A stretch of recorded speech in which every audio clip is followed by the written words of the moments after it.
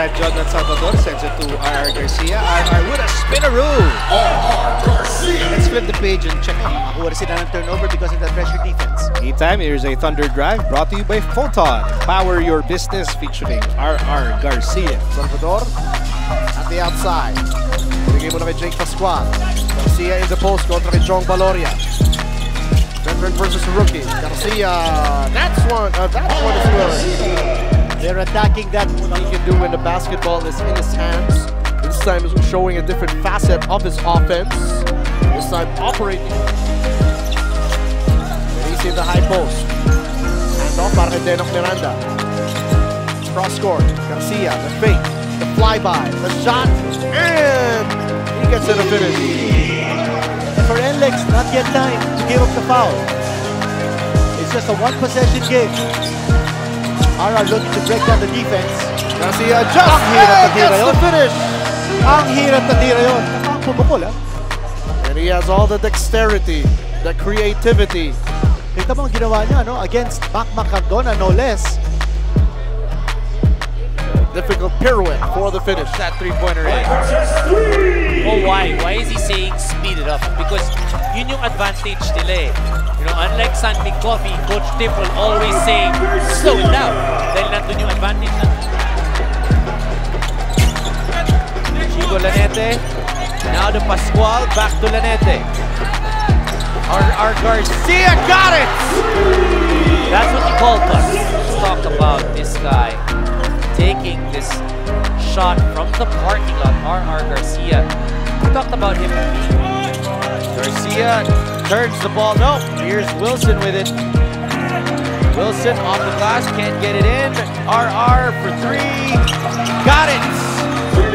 So still a lot of time. 5.3 seconds to just 2 points. Look, it was almost the play that would have meant the end of the game. Pero R.R. Garcia able to take that shot, drain it, make it only 2 points. James gustong makipagsayaw dito kay Intal. One-time purefoods player in the net, si JC Intal. Garcia with another takeaway. R.R. using that sidestep and glides in with a finger roll. Coming from a high dahil dalawang panalo sila ni disposed of NX, they disposed of Blackwater within.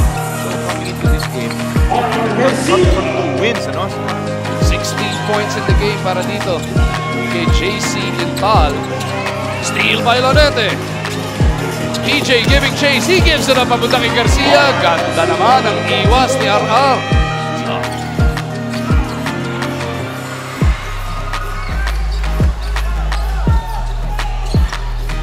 that was better resistance defensively galing sa mga big men ng Barako. And look at the sweeping layup. That is, sabi mo nga, no?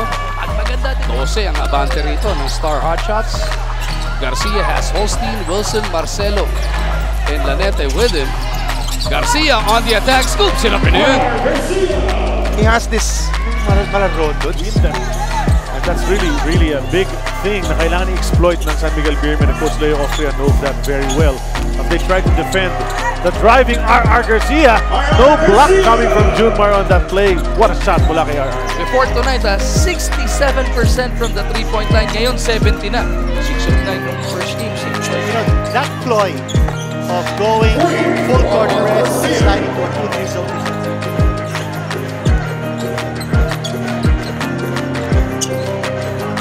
Balik sa 28, abante rito ng Ross.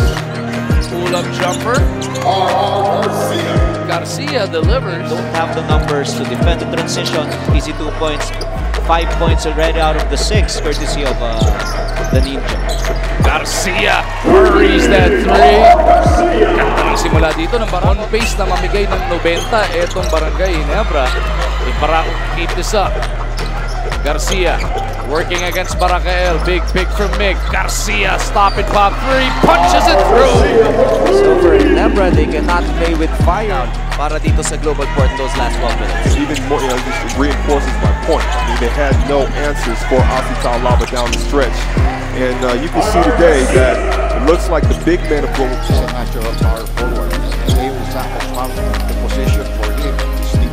Tabla ang ating labanan sa dos. Pinisi gets it over to Garcia. 3-pointer on the way. R.R. delivers. Amang na tatlo.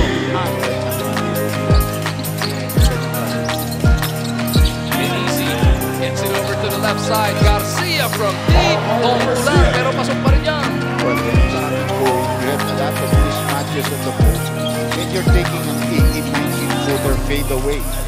Last, Early in the shot clock. Lastimosa out to Garcia. The 3-ball is good para kay RR. Pangatlo na yan. Rodriguez, Paundo, Timberlake, and Celis. A different strategy here for Coach Leo. He's not using any big man. He's playing small. Paulo is his 5. Oh, great move there. Basket counts for RR Garcia. By RR. That's the strategy here as we take a look at it. Going to the left, finishing with the right. Most players that are right-handed loves wanted that. But he just couldn't get anything from his perimeter players. He's 2 and 3. That is what they have. Garcia just taking about 9. They put someone Then up 8 to shoot for Barako Bull Energy. Shot clock down to 2. RR has to fire away. Sneak in, and that counts. RR Garcia. A nifty move.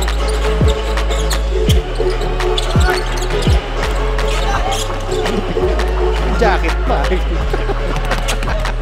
Providing the moral support.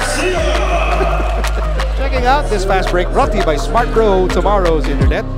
And it will feature RR Garcia, who goes all the way for 2 points. There's that slow break that you were talking about, Dr. J. That's not working for them. Actually, what they want to do is to be able to push the ball. You know, that's a nice move. What was beneficial? Tingnan natin ang sling move brought to you by Jack and Jill Iceman Candy. Ilabas ang tapang. Dr. J, you mentioned itong Barako Bull. Lanete, no-look pass in time. Extra pass, and Garcia getting the finish on the break. Great open court situations. Ito, no look pass, and then the extra pass, filling the lane. So, Maraming salamat. That was a bit. I wonder what their faces were like. They were making fun of each other. Oh, Garcia knocks down the outside shot. And the former UAP MVP. Alava scoring. Sometimes you need that. Yung mga pasa na ititira na lang ng iyong kakampi. And that outside shot is good para kay RR Garcia.